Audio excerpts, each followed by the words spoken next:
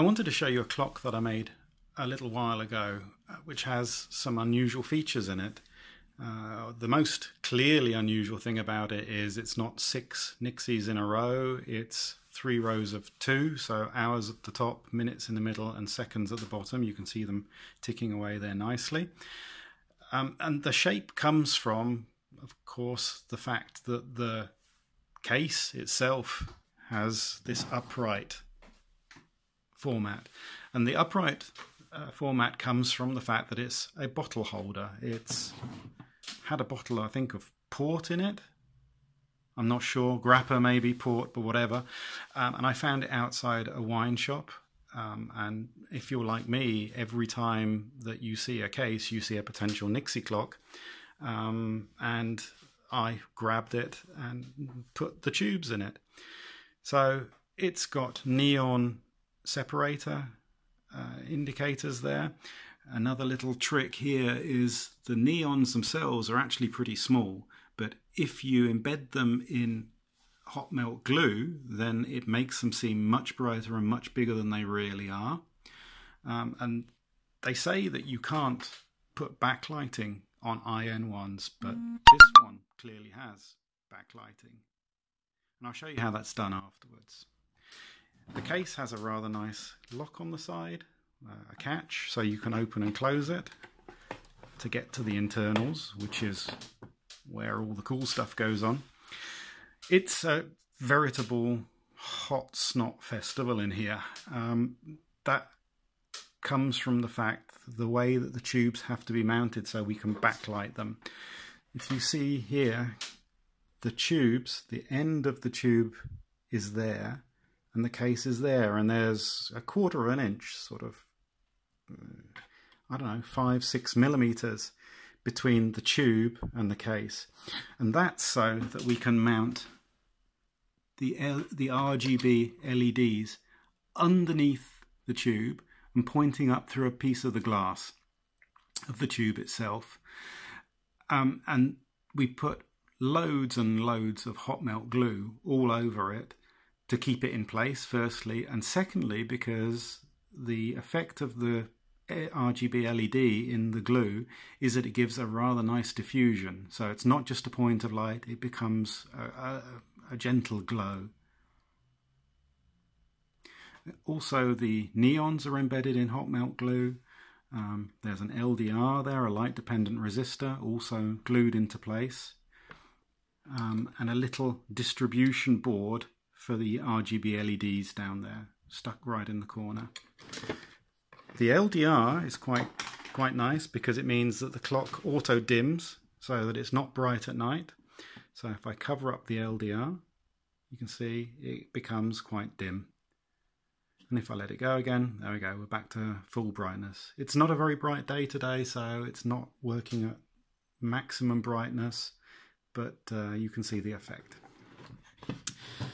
Another feature of this clock is you can see the module there with the blue flashing LED. That's actually a Wi-Fi time provider and configuration module using the ESP8266 and a little level shifter and voltage regulator board.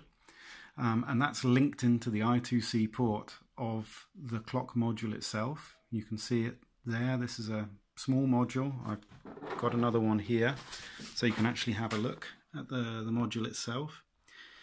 We've got an ATmega AVR processor there, opto-isolators for driving the digits, and a K155 or a 74141 to drive the numbers. High voltage generator here, MOSFET, the 7805 voltage regulator, and everything that you need to make a working Nixie clock. So that's that little board in the back there, wired up to the Wi-Fi time provider and hooked up to the rat's nest here, which links to the tubes. So there's a main bundle of wires come down through here, goes to this tube at the back, and then from there the connections are daisy chained up and down to the other tube. So it forms like a bus for all of the 9 digits. And then the anodes themselves are wired back to the individual opto couplers in there.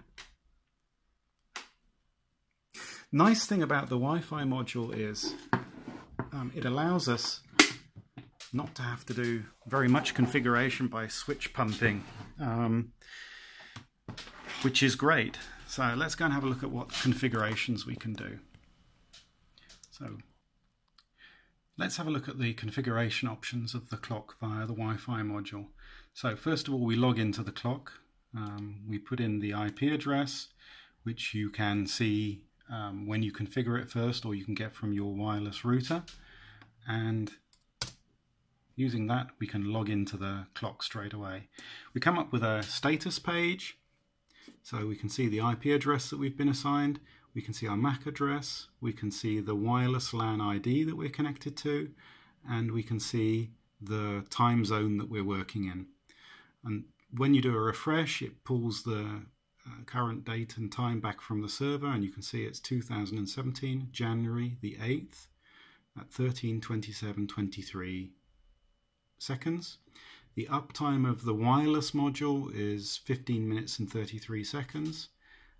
That's because I turned it on just 15 minutes ago. Some various other information, last update, that means the last time that the module sent the information to the clock. So it sends an update to the clock every 60 seconds. And every time this gets to 60, we should see it go back to 0 and start again. Firmware revision, serial number, and confirmation that the wireless module has found the I2C interface of the clock module at address 104. So you can configure the time server that you're working in via the menu at the top.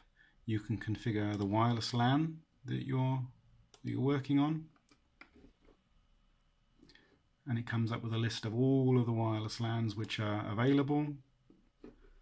And all you have to do is pick one, put in the password and click set, and you'll be connected. But the really interesting stuff is in the configuration of the clock itself. These settings here allow you to do pretty much every configuration that the clock is able to do. I say pretty much because there are some fairly low-level configurations which you'll want to do once, maybe. It's not even sure that you'll need to do them, and you'll never touch them again. So those are settings like pulse width modulation, trimming, and anti-ghosting effects, and power management settings. You won't ever usually need to alter them after you've set them initially, and when you do the factory reset, the clock does its best at setting those up to what it finds as a combination of power supply and tubes that have been attached to the module. So here we can set 12 24-hour mode, so that's the display mode of the clock. So at the moment it's in 24-hour mode and it's showing 1 o'clock as 13. You can set the leading 0 to be blank, that's the hour leading 0. You can turn on and off the scroll back effect. So the scroll back effect is what happens when you go from 9 to 0. Did you see it quickly counted back through all of the numbers until it gets back to 0. Some people don't like that, so you can turn it off. You can suppress the anti-cathode poisoning when dimmed. So when the clock is fully dimmed at night, I find it disturbing if it suddenly springs into bright life to do anti-cathode poisoning, because it turns all the tubes on at full power and cycles through all of the digits there. So this option allows you to say when the clock is fully dimmed at night and the tubes aren't being driven hard anyway, then skip the anti-cathode poisoning. You can select the date format, which is European date format or American date format, or you can have year first. And you can set up blanking of the clock as well. So at the moment I've set it to never blank, but you can set it to blank on weekends or on weekdays. So weekends is useful if you have a clock in the office. You just set it up to turn off for Saturday and Sunday. And this also extends the tube life. So all of the time that nobody's looking at the clock, you can blank them. You can still turn them back on if you want to. You just press the button once and the tubes will come on for the rest of the minute. If you press it twice, it will come on for the rest of the hour. And if you press the button 3 times when it's in blanking mode, it will come on for 4 hours. So you can easily override blanking. But it's a great way of extending the life of a tube. If you selected blank on particular hours, you can put in the start time and the end time. So blank from, for example, 5 o'clock in the evening to 8 o'clock in the morning for a clock that's at work, or the opposite for a clock that's at home. The fade steps says how quickly the fade between the digits happens. So let's make that a ridiculously long fade. Set it, and now you should see they take a long time to fade. Scroll steps is how quickly the scroll back happens. Let me reset that down to something reasonable.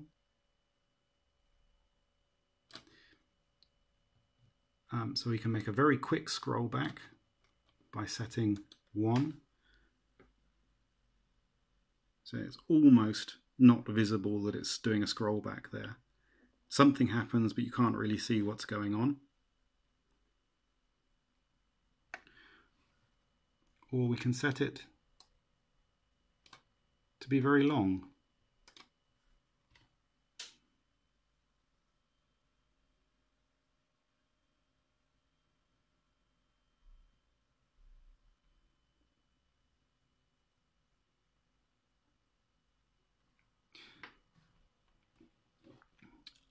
We'll set that back to the standard, which is 4. 1, 2, 3, 4. This is my favourite, the backlighting. You can control the way the backlights work. So at the moment I've got it set up to cycle through random colours, but you can also set fixed colours. So I'm going to set red to maximum, so it's going to be fully red, no green and no blue, and we can set that. And now you see that it's gone red in the background. So we can also do the same. Let's set it to, if you're in a green mode, we can make it completely green. Set. And now it's gone completely green. I'm going to turn it back to cycling. And all of these settings, you can set them to be fixed so they don't dim at night, or so that they dim with the rest of the clock. So I'm going to set that back to what it should be. These no longer mean anything, but they get ignored. And I'm going to set a very fast cycle here. And now we should see that the colors change rapidly.